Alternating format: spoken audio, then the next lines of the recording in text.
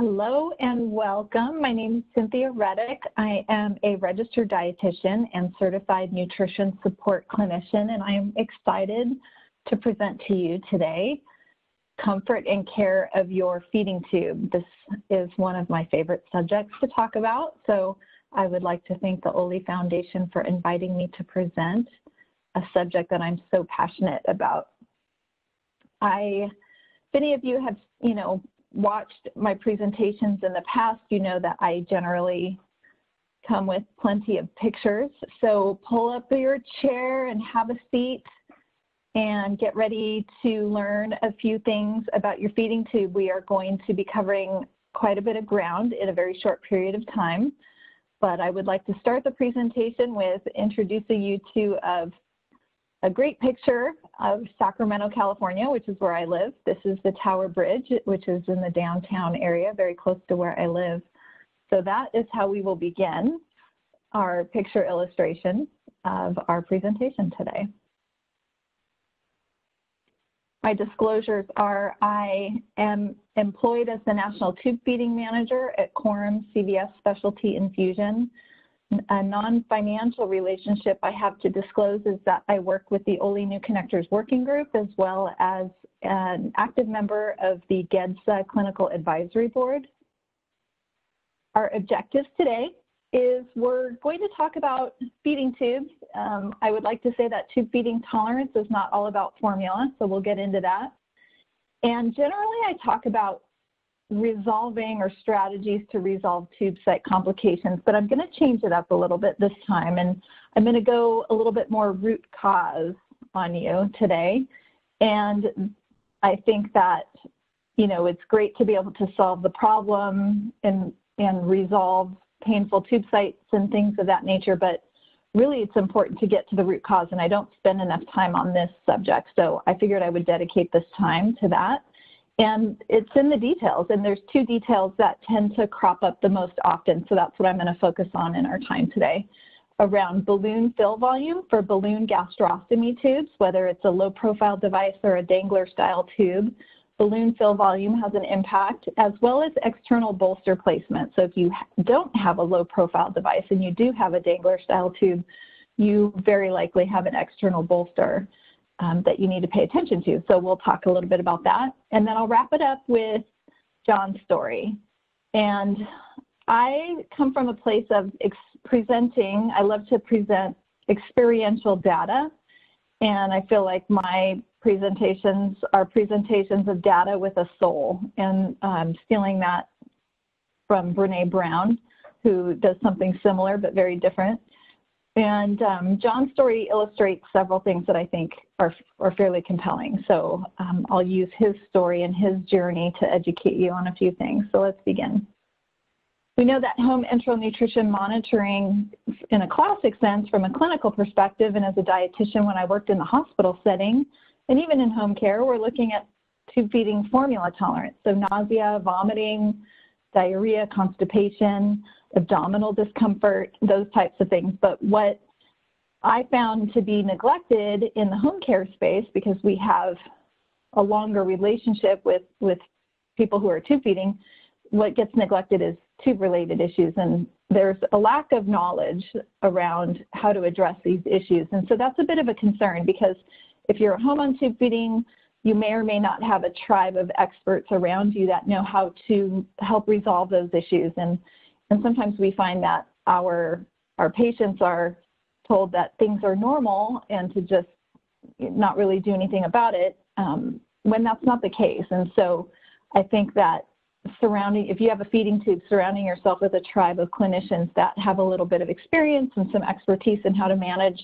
and maybe help you resolve some of those issues will get you to a place in your journey with a feeding tube that brings you into a great relationship with your feeding tube. If you've got a lot of complications, sometimes that it's not that way. And I'm passionate about it because I feel like sometimes it's just simple strategies that can help somebody resolve some painful yet fairly straightforward issues, but they just get overlooked or told that these problems are normal. So I want to review what I usually talk about. I'm going to do it very quickly, which are two of the main complications that I see in the home setting that we are troubleshooting with our long-term patients and helping folks get some strategies together to help resolve the complications that come. So I'll give you a couple of examples of those. And the first one that I see most common is hypergranulation. And so what that looks like is illustrated here. This is a great example of hypergranulation. This is proud flesh, sometimes referred to, and it's a growth of tissue that really shouldn't be there, and it grows there for a variety of different reasons. Usually it's irritation at the stoma site from too much movement, or maybe using an abrasive chemical like hydrogen peroxide to clean, or too much sort of flopping around of a tube. Things of that nature will lead to hypergranulation, but it can be resolved. And so with some simple strategies, you can resolve it in some cases in the matter of a couple of weeks. So this is an example of what it can look like with the proper strategy. And there's a whole presentation on the Oley website where I spend an hour going over all the details of these complications. So I won't do that here in the strategies to resolve them, because that is in a repository on the Oley website. But I do want to just kind of recap what I see the most often, and then some simple strategies to prevent it and get to the root cause. So the second thing after hypergranulation is yeast infection. That's the most common infection that I see at the tube site. And this is a classic presentation with red irritated skin and some satellite lesions and very painful tube site. And that usually occurs because there's leaking occurring at the stoma site, and that leaking is because of one of several reasons, which I'll cover here in our time together. But with some simple strategies, you can resolve the yeast infection and have a better experience with that feeding tube, and a better experience on tube feeding in general. So those are some common complications. And, you know, I want to go over some basics of tubes to get to the root cause of what might cause some of these things. So let's pause for a moment and look at the anatomy of the G-tube placement. The example that I'm showing here is a balloon gastrostomy tube. So the picture on the left is a dangler-style G-tube. I have one here. So this is a dangler-style G-tube, right? And it's sort of one size fits all as it relates to the sizing of it, because that bolster is adjustable. And that's an important detail. So when you're looking at this tube placement, you can see this external bolster in relationship to the internal bolster has to be set properly so that it fits well, and that balloon needs to be inflated properly as well. Sometimes there's a balloon on the inside, and sometimes there's an internal bolster, and they act in a similar way. So what you're looking at is a balloon internal retention device that sits up on the inside lining of the stomach. That's what you see here. And then this is an external bolster that sits on the outside of the stomach, and so that's on the skin. And it's a bit of an art and a science to make sure that that's set properly, so it's not too tight, but you want it tight enough. I shouldn't say tight. You want it fitted well enough so that you don't have a lot of play and movement in here with this tube in the stoma tract. So you want the balloon resting here on the stomach lining. You want the bolster resting with a little bit of airflow on the skin of the stomach, or other parts of the abdomen if it's not in your stomach and you have a feeding tube in your jejunum. It's really kind of the same concept. But that's important to note. This is what it looks like. Kind of what you can't see is illustrated here. And then the picture on the right, we're looking at a low profile device with the port cap open, you can see. And then really the important thing to see here is that this is a nicely fitting low profile device, right? So this stoma shaft on this button is fitted appropriately to the size of this patient's needs. Again, with the balloon inflated nicely, and there's not a lot of movement. So you can't see this tube. You can't imagine this tube sort of flopping around, moving around too much play. It's not going to come in and out and in and out in that movement, which sometimes leads to hypergranulation. The other thing that I want to point out is when you look at the balloon, and we'll talk about balloon inflation. When you look at the balloon, it's acting as sort of and this balloon is filled with water. So let me state that up front.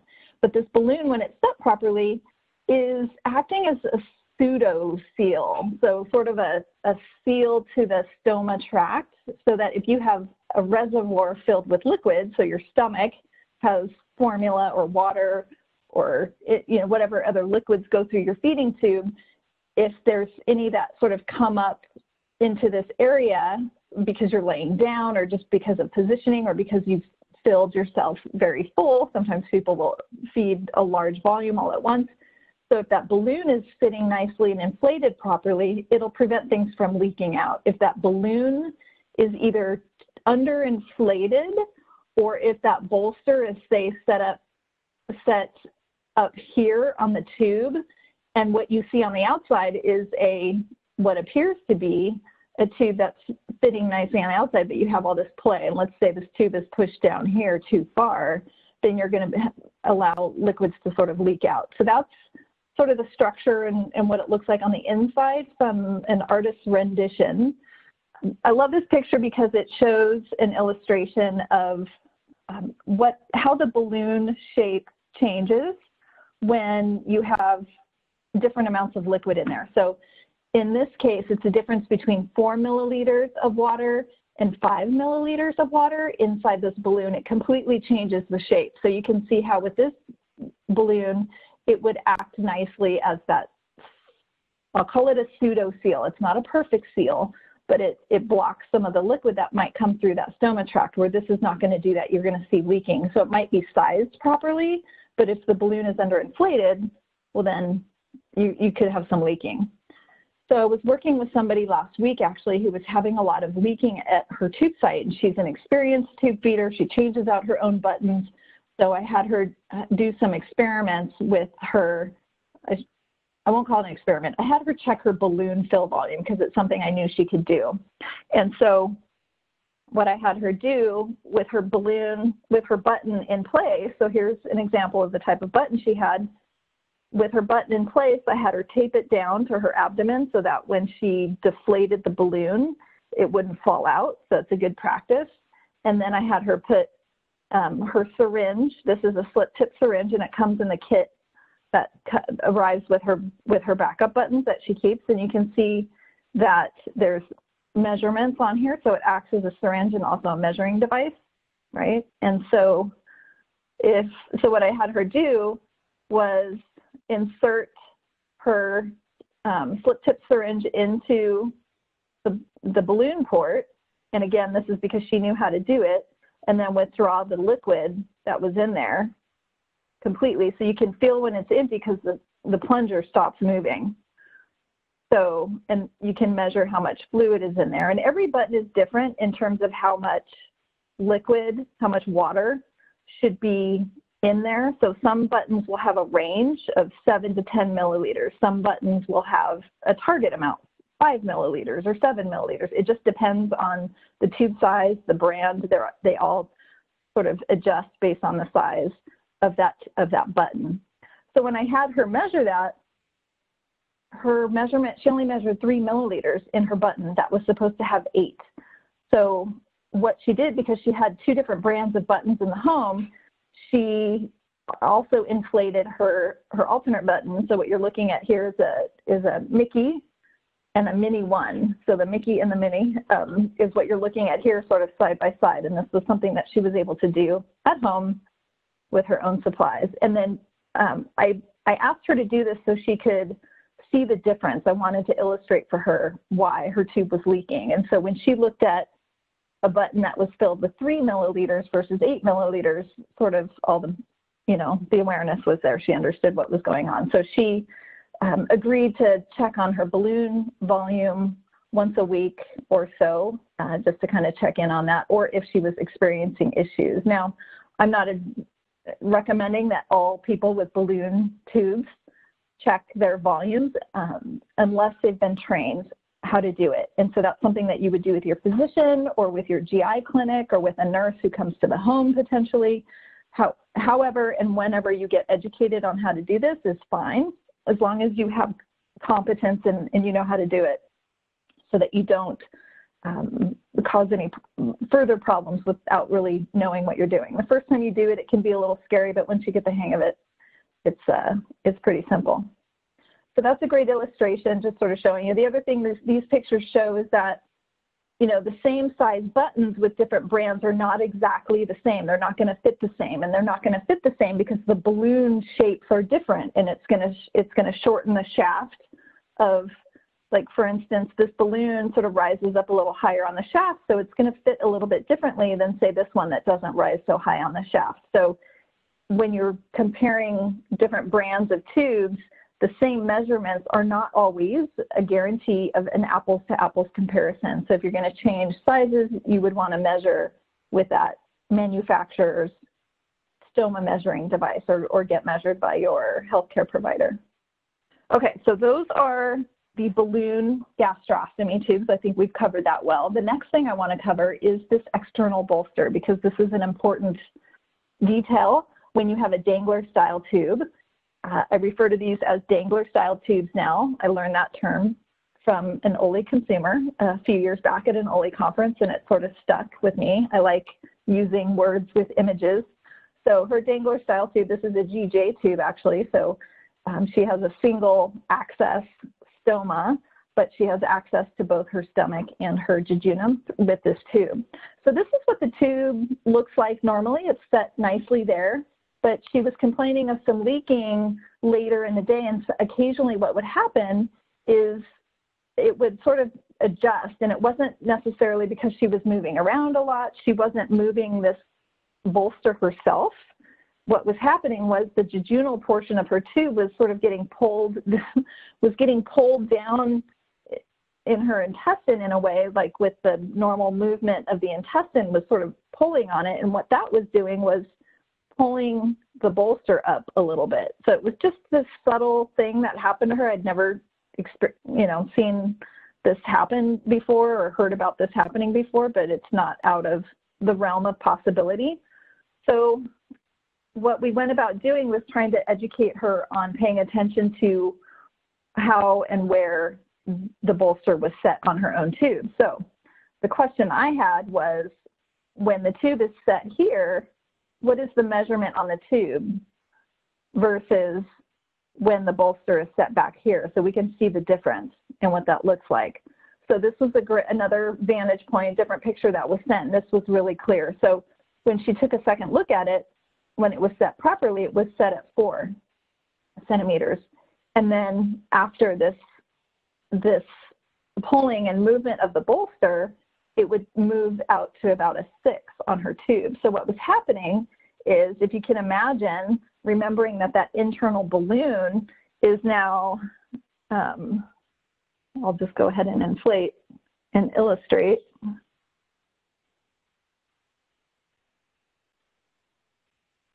So although her bolster on the outside might have looked like it was sitting flush, or even if it was sitting away a little bit from the abdomen, what's happening on the inside is, if that balloon is not resting against the inside lining of the stomach and it's sitting up like this is where you can get the leakage.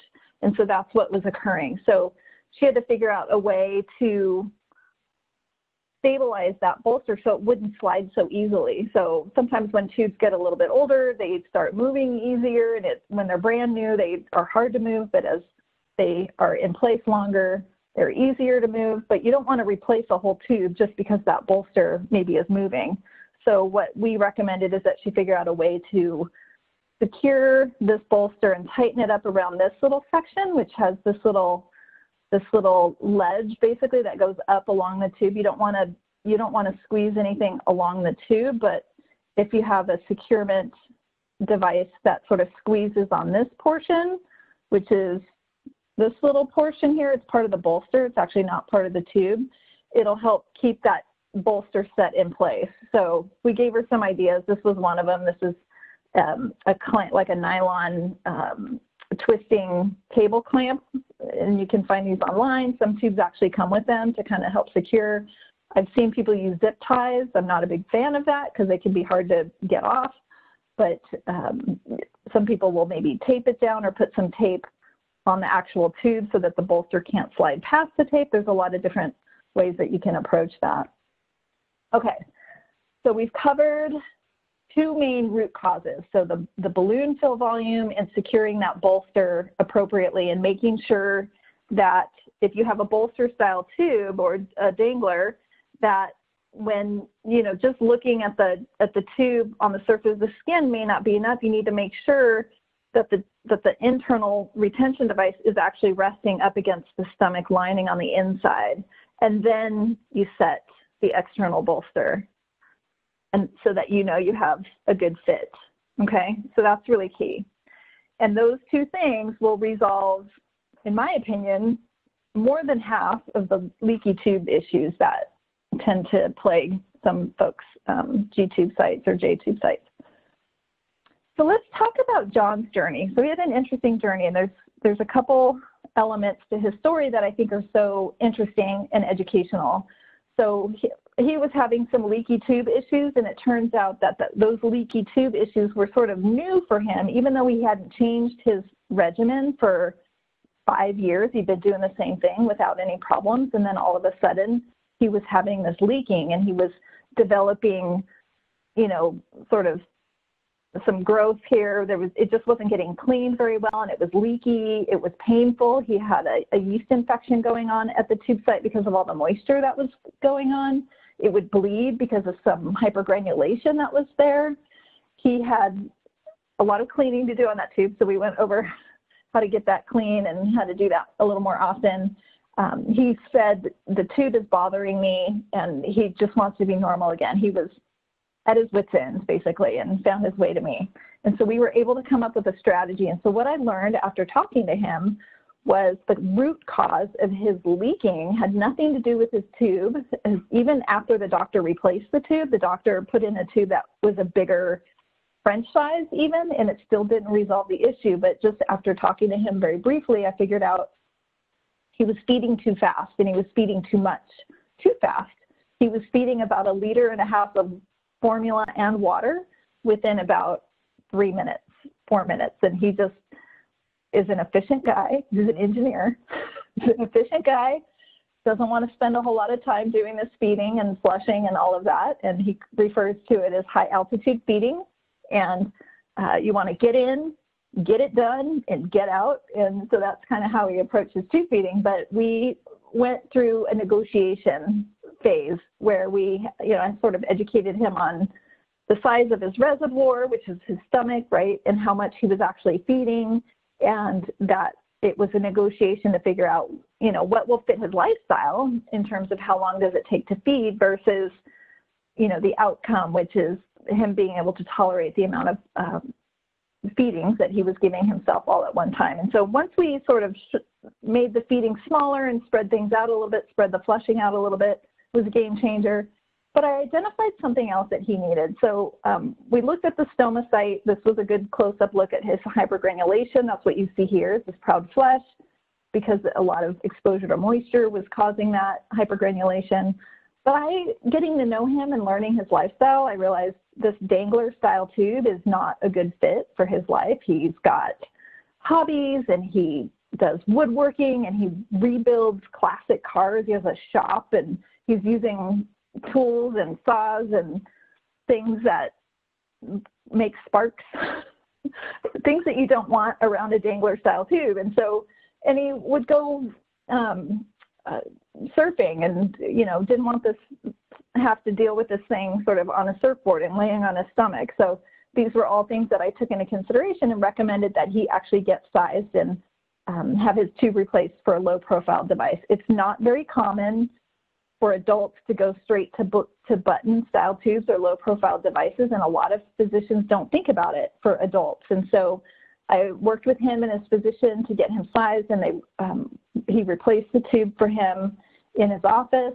And then we went about the strategy to resolve his tube site issues, and we got them all fixed up. So that looks really good and healthy. It's been a game changer. So this is John and his wife, Wendy, and they're lovely. This is one of his classic cars that he rebuilt, and they're driving around Napa, California, not too far from where I live, and he enjoys life. So he sent me this email after everything was said and done, and he says, I love not having to deal with my dangler. Things are better without a dangler. So he doesn't have to worry about tucking the tube into his clothes. He doesn't have to worry about catching it in his towel when he's drying off, or he doesn't have the weight of that dangler style tube pulling. He doesn't have to think about it when he's working with his tools. It's just this whole different way of experiencing life with a feeding tube. And it's easier to clean, and he just feels like, you know, he doesn't have a tube anymore. It's not sort of so pronounced in his life because he's not having to navigate around it all the time. So it was a good fit for him, something that I want you to think about if you're a clinician watching this, or if you're a patient, a consumer who has a feeding tube that you're evaluating if a low-profile device is a good fit for you. Think about John and the change for him. This is one of my standard slides. I started using this slide in every presentation, I should say, for the last 3 or 4 years after going to an Oley conference and seeing one of our Oley ambassadors who is a passionate tube feeder, who is passionate about life and living a normal, active life. And he showed up at the Oley conference with his new tattoo. And so this is, I think I can share who he is. I did it last year at the live meeting and got to introduce him to everybody. But this is Rick Davis, who is the epitome of somebody who has a terrific relationship with his feeding tube. The other reason I like this picture so much is because he has a very nicely fitting button. So you can see what that looks like. He's got a really healthy stoma site and just a great relationship with this tube. He's got a great sense of humor, as evidenced by his tattoo. So he does tell folks that hiking behind him may not be the best choice. So with that, I will finish the presentation with my other pretty picture. And so this is a picture from Bodega Bay that I snapped about a year ago when I was at the coast. And I like wrapping up my presentation filled with pictures with something pretty from Northern California. So I would like to thank you all for attending Comfort and Care of Your Feeding Tube. And I hope you enjoy the rest of your conference. Thanks, everybody.